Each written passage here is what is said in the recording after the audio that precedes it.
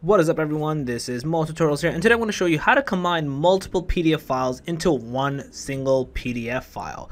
So this is actually a very quick and easy way to do this, and I'm going to basically show you how to do it right now.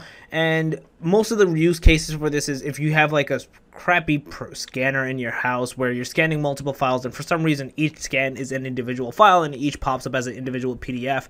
Kind of sucks. I actually have a printer that does that. Or you may have worked on multiple things and for some reason they're all different, separated, and you want to have like, one PDF file essentially because it's all part of the same thing. So I basically have like this random PDF that I just created, and I created a copy of. I think it just says this is a PDF, or combine this PDF.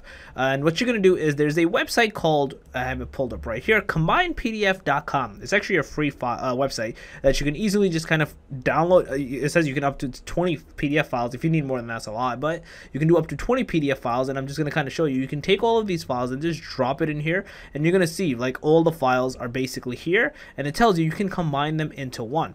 So as you can see, now this file is combined. We're going to open it up actually, and voila, I told you that we're literally just the same thing, but now you can see all these three PDF files are combined into one. So if you, like I said, this was just for test purposes, but if you had like different types of stuff, let's just say it was a math problem or something, or like a project that you worked on, and you had just different files because of the scanner or because of just how you did it, or whatever your program used to make said PDF just was weird, this will combine it, formalize it, make it into one. And you obviously want to make sure you upload them in order, because you want to make sure you don't kind of like upload the wrong pages per se. You want to make sure, oh, you drag the first one in, the one that you want to do for, which is page number 1, then page number 2, then 3, combine them, and voila, you're good to go.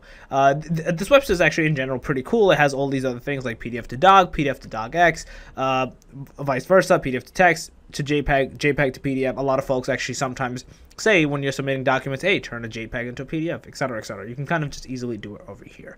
So yeah, that's basically it. Very easy and quick tutorial, and just wanted to kind of show that and just take it from there. If you guys overall like this video, please smash that like button, helps out. If you guys are new to the channel, make sure to subscribe and click that notification button, and that more tutorials out. Peace.